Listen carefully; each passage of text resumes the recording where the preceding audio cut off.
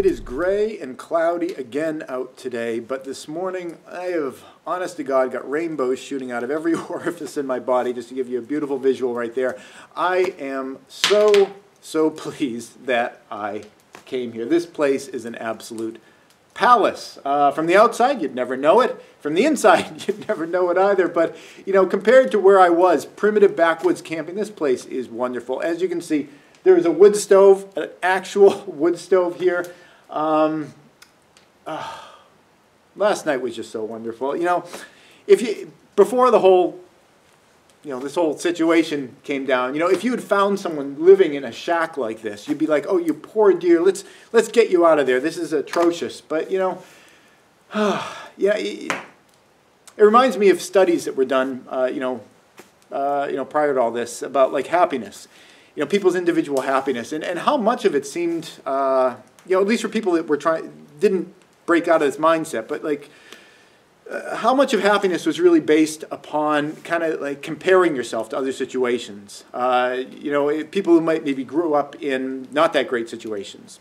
If they, started doing better and they had more disposable income in life, they would have a great deal of happiness, where someone else that had that same level of income, but maybe it had always been there, or, just to have more income, their happiness would be lower. So like happiness is such a comparative thing. That's why so frequently people who engaged in volunteer work would tend to be more happy, in terms of their life satisfaction, because, they can kind of compare their lives to the lives of other people that aren't that fortunate. And, that gives the people that are doing the volunteering, that sense of, happiness that, they can kind of see the comparison and, appreciate what they have. And boy, was I appreciating what I had last night. Again, just a dirt floor, dirt, and there's some concrete in here. The slats and the walls, there's still air that comes through, but so much better than what I've been doing the past few months. Even down to a simple thing like this. Here is one of the things I appreciated most about last night, is for the past several months, ever since I acquired this wonderful device, which I honestly don't even know how to operate. I just, I kept it, and I've kept it in, my other shelter there. But, every night there was no room in there. I always had this thing kind of like poking up against me, and it's just so much space in here. It is like a palace in here. And it's, it's just wonderful. So, yeah, there were 6 of these in here, 6 of these tubs. Because of what's in here, it's led me to believe that this place here was someone's prepper retreat. This was the place that someone was planning to come to. At this point, no one's come here.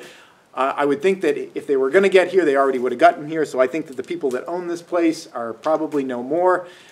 And it's kind of shocking that no one's come in here, because I know people have come by. There was a data card that was left up there. But I guess, you judge a book by its cover. It just looks like some kind of tumbled down shack. People figured there was no point in, breaking the locks and coming in here. And I'm glad they didn't, because, again, 6 of these things, and they're packed the way that a prepper would have packed for air travel. They always said, like, if you're traveling with your family, you got a bunch of bags, don't put all your whatever in one bag, because if you lose one bag, you're going to lose all that person's clothes. So you want to kind of spread people's clothes and essentials out across all the bags in case one gets lost. So 6 of these, they're all pretty much the same, stuff spread out across it, and it is, it's just a treasure trove. So let's pop into this. It is absolutely amazing. The first thing that struck me when I opened these yesterday was, frankly, the smell.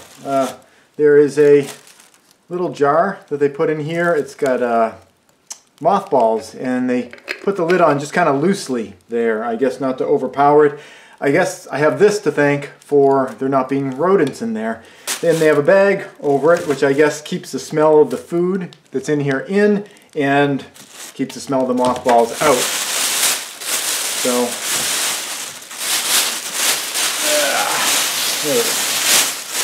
all right, so right on top, and again, all 6 of these are fairly the same. There's a couple different individual things in each of them. One of them is, this is the only bin that had reading glasses. This person apparently needs reading glasses to read, so they put these in there. I guess, I'm sure they have their own pair as well. This is probably a backup of theirs.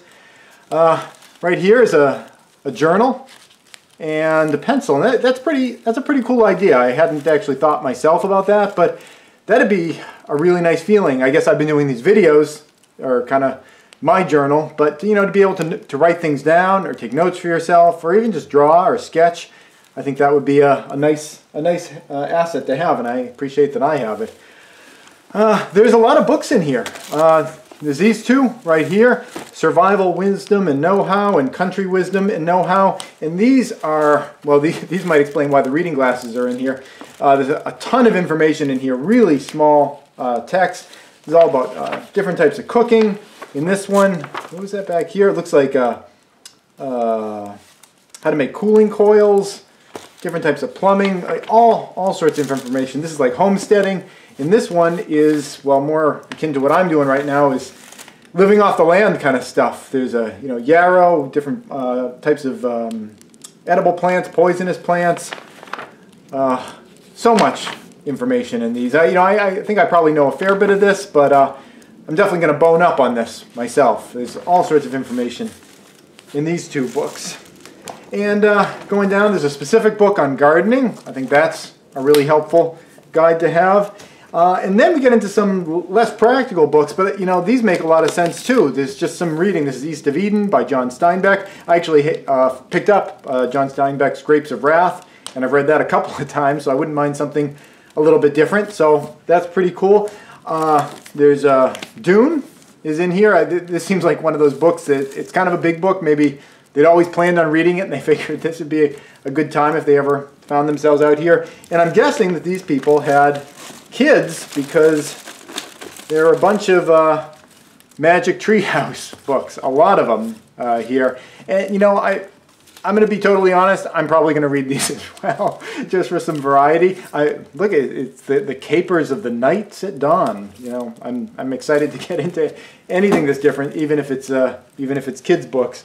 They've got this in there, Holy Bible. I'll be honest, this doesn't really have any value to me personally, although I'll probably read through it. You know, it's a book you always hear about, and honest to God, I've never read it, and I think a lot of Christians have never actually read it either. So, you know, I'll probably make some time for that also. Going down from here, it's a lot of food and, you know, useful supplies. Matches, yay, right off the bat. I'm going to treat these kind of as though I don't have them. There's 50 books, each one has 20 matches in there. That's 1,000 matches in here, although it looks like they maybe went in there, took out maybe one book a match. So it's 998, I can't do math right now. There's a lot of matches in there. Psyched about that. Couple of things here that maybe aren't so useful for me.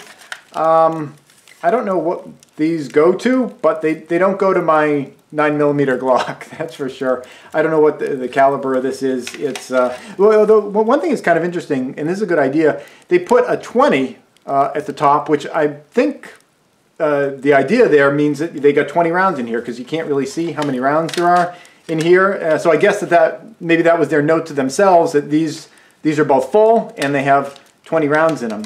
So I guess these things maybe hold 20 rounds. I don't know. Apparently. So I guess I'm going to hold on to these for, you know, trade. I could trade them with someone so that person can then take them and shoot me with them. I don't know. But, oh, actually, you know what? This is probably caliber, whatever this is. AR-556. 556, 45mm, whatever that is. They've got a bunch of boxes of that. At least I assume that's the same thing. I don't know. It's not 9mm, so it's not of any immediate use to me, whatever it is. There's a lot of food in here. There are pineapple rings, a lot of sugar and calories in that. That's great.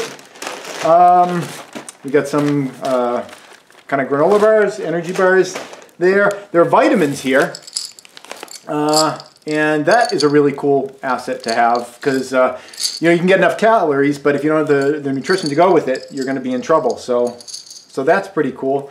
Talk about calories. We've got olive oil, a whole thing of olive oil right here, and that's going to be really valuable. I can cook with that, and you know, the number of calories in here. You know, people always used to be afraid of this, but now these numbers are your friends now. There's 200 servings, and each serving has 120 calories. That's an awful lot of calories that I'll be able to get out of this. And again, there's 5 others of these in the other the other cases. These here are bags of dehydrated vegetables. So I can use these, to make soups and things. Each one's a pound, so it's 2 pounds of dehydrated vegetables. Some of the other cases actually had more than 2 of them in there. So it's pounds and pounds of vegetables. This is chickpeas, also known as garbanzo beans. A lot of calories, a lot of protein in there. I've got, looks like pinto beans with maybe some black beans mixed in there. Here, another bag of that. Down at the bottom, I kind of looked at this earlier. I tore through all these earlier. This is a white flour. There's two 25-pound bags of white flour at the bottom of each. So each of these cases had 50 pounds of flour in it. And these are some walnuts, a big thing of walnuts. And over here, these are some interesting things. This is, can I get this open? Let's see if I can get it open. This looks like silver dollars or something. I know, preppers were always talking about the idea of stacking silver as a way of, you could barter when the shit hits the fan. I mean, they're awfully pretty, but I don't know their actual value right now. I certainly haven't come across anyone that I think would be looking for silver, but certainly I'll hold on to that. So a bunch of pieces of silver in there, and this one. This is interesting. I've never actually held this in my hands before. These are gold coins in this one. Got a little thing on the top there. Okay, a bunch of little gold coins. At least they seem to be gold. Or it's like pirate treasure. So a bunch of these. I haven't counted them. There's a lot in there. Again, I don't know the real value of some of this stuff. Because, I know what I'm looking for right now, is food. But, still, it might have some value at some point. I think you don't really start thinking about accumulating this kind of stuff until you have a surplus of this kind of stuff. Speaking of other things that maybe don't have any value anymore, that's money. $1,000 in 20s. So I have 1, 2, 3, 4, 5, 6, 7, $8,000 U.S. currency in 20s, and I don't know. I don't know that anyone would trade anything for that other than for firewood at this point. But I don't know. Just through habit, I can't I can't bring myself to just burn them. So I will just hold on to those and see what happens with them. Last thing in here is this is turkey jerky. I guess in here is a couple pounds of turkey jerky in each of these.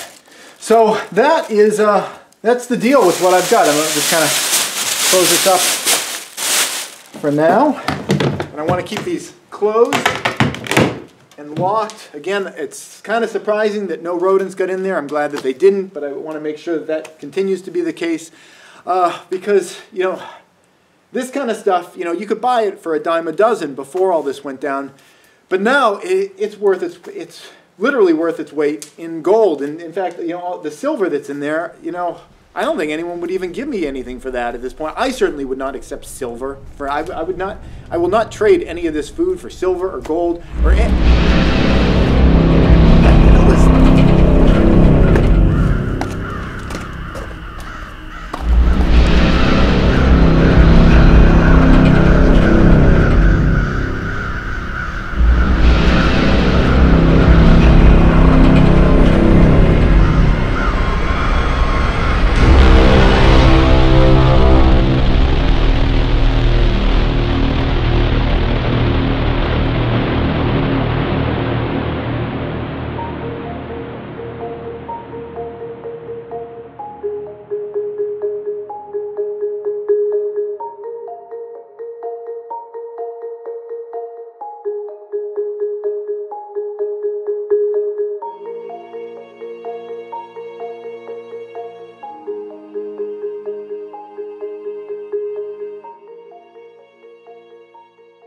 Please subscribe and tune in every Friday at 4:30 New York time for a new video. And if you'd like to support this channel, you can do so both through Patreon or PayPal.